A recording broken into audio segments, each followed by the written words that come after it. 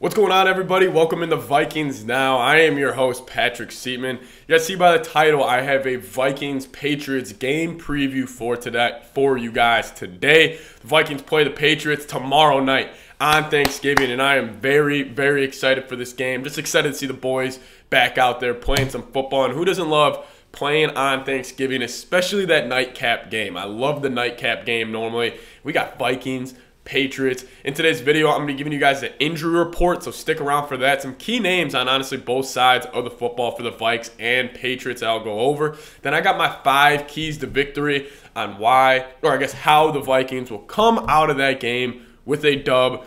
A much needed dub, I must say. But big news. We will be going live for the game tomorrow. I'm going to be working on Thanksgiving with you guys. We're having a watch party for the game. If you guys joined last time or 2 weeks ago's watch party, it was electric. It's a ton of fun. I'm going to be live for the game about 30 minutes before kickoff. So come out, hang out with me. We're going to be drinking. It's going to be a great time. We're going to be celebrating Thanksgiving, celebrating the Vikings. It's going to be great. It's going to be a ton of fun. So make sure you hit that subscribe button so you don't miss it. And my goal for this video, let's just get 10 new subs.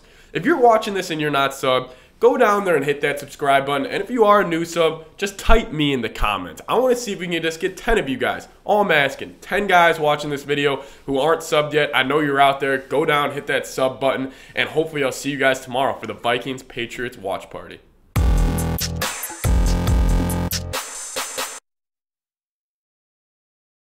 All right, let's start off with the injury reports for both sides here. Obviously, I think injuries, this time of the year, they mean a lot. I mean, not every team is at 100%, but these two teams are not damn near 100%, but they got some key names out. Starting with the Vikings injury report, we'll start with Andrew Booth.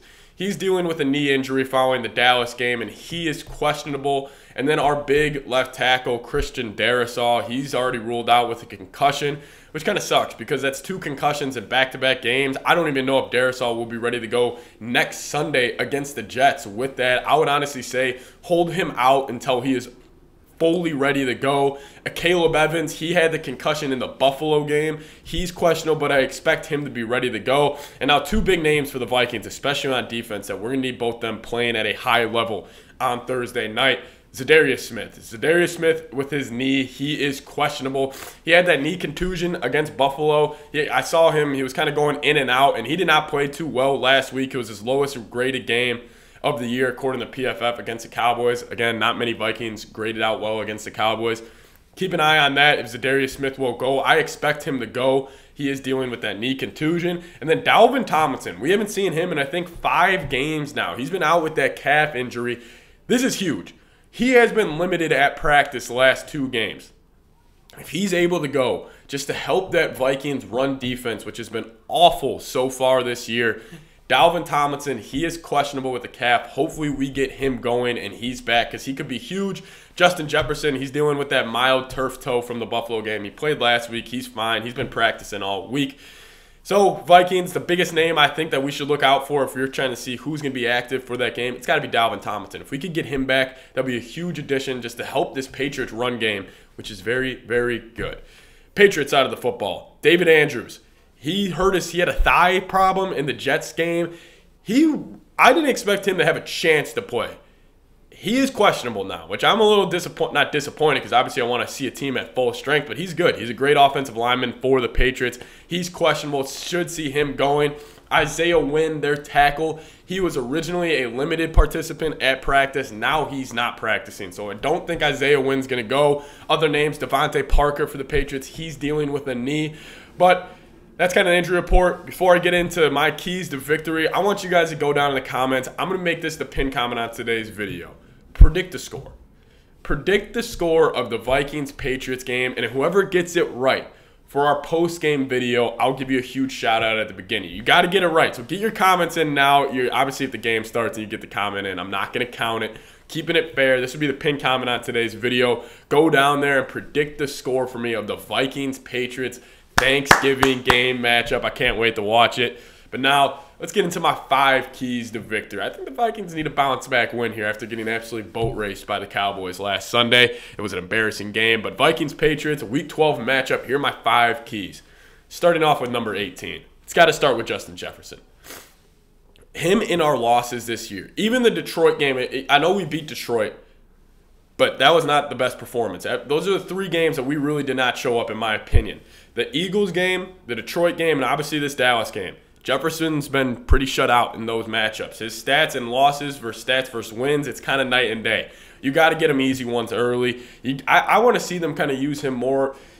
Just give him a wide receiver screen. Give him a drag route. Give him something easy and early because, Bill Belichick, he's going to be running that double coverage. He's going to be bracketing Jefferson all game. He's going to really try to get him out of the game plan, but just get him an easy one here and early. That's my number 1 key. You just got to let Justin Jefferson eat. He's going to be the best player on the field tomorrow night. Make him show it. We have a freaking Ferrari in Justin Jefferson. Let's drive that piece. Number 2, match their physicality. That was the number 1 takeaway for me coming out of that Dallas game. The Vikings just got ran over. That was just a physical game from the Dallas Cowboys on both sides of the football. Their D-line dominated our offensive line. Their defensive line dominated our offensive line, and then vice versa. Their offensive line dominated our defensive line. The Patriots are going to come in and do the same thing. They got Matthew Judon. He's the sack leader. He's probably licking his chops right now seeing Blake Brandel as the left tackle. You got to match their physicality. You got to punch him in the mouth early. This is a Patriots team with Bill Belichick. They're going to come in, trying to establish run early and often. Match their physicality. Play mad. Get up. You just got blown out by the Cowboys 40-3. If you don't come out here with a little pissed off attitude, I don't know. You got to match their physicality.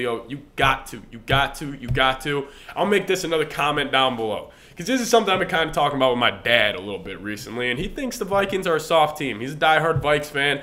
I'm starting to agree with him a little bit in the trenches. Do you think the Vikings are a soft football team? I hate throwing around that word soft because it's a little, not offensive, but people get upset when you call them soft, especially football players. But in the trenches, do the Vikings play soft? Let me know down below. Type Y for yes. Type N for no. My 3rd key victory, I kind of teased it a little bit earlier. Play mad. Like I just said, you just got boat raced by the Dallas Cowboys in your own stadium, 40-3, when the fans were going nuts before the game. They wanted to see you come out and show out and give them a show. Play pissed off. I know it wasn't a primetime game against the Cowboys, but that was America's game of the week. That was a big-time stage game. There was only 2 other NFL games going on at the same time, and most of them were watching us until CBS turned the game off because the Vikings were getting blown out. Play mad. You just got embarrassed on your home field. If you don't come out with a chip on your shoulder, that's concerning. My 4th key to victory, Kirk Cousins. He's going to need to step up tomorrow night. He's going to need to. I think Kirk Cousins, obviously against the Dallas game, he was under duress the whole time. I mean, they pressured him on 63% of dropbacks, which compared to Patrick Mahomes in the Super Bowl, it was only around 33 or 34 or 36%. He was under duress the whole game, but he still needs to play a solid game. I just feel like Kirk, that playmaking ability, we always know it's not there with him, but I'm going to need to see just a little more. Run for a first down. Be a little bit more of a playmaker and not just a robot at quarterback where you're hitting your exact reads. Obviously, we love that part of Kirk, but be a little more backyard football playmaker in this game. You're going to need to make plays. This Patriots defense, it's going to test you. Kirk's a very cerebral guy, but I think sometimes it's going to have to get to backyard football on this Thursday night game where maybe Kirk's rolling out and he's just got to make a throw instead of just relying on his reads. I think Kirk's going to either rely on maybe that slight athleticism he has. I mean, just like in that Cardinals game when he ran for that 17-yard touchdown. I think Kirk's going to need to have a play or two like that for the Vikings to get a win. And now I want to call 2 people out. That's my 5th key. I want to call 2 people out. Jordan Hicks and Eric Kendricks. These 2 were terrible against the Cowboys. They have frankly not been too good this entire year. I thought Eric Kendricks was great against Buffalo. But our linebackers, they need to step up and have a game. This Patriots team, Belichick's probably thinking, I'm going to run the ball 50 times. You can't let that happen. You can't let that happen. Send a message early and often. It kind of goes with my other keys with matching their physicality and playing mad. That front 7 for the Vikings, send a freaking message to not just the Patriots, to not just your fans, but to the rest of this league that you can't come into Minnesota and just run all over us because that's going to be their game plan. It's not going to be rocket science. You know what the Patriots are going to try to do. It's going to try to get downhill, play action with Mac Jones, let Mac Jones just be the typical game manager that he is and that he does a very good job doing. Eric Kendricks, Jordan Hicks, you guys got embarrassed by Tony Pollard last week. Step up. Have a game. Be good linebackers. Stay in your lanes. Make plays. Every time you're in coverage, it can't be a free Tony Pollard touchdown this Thursday night.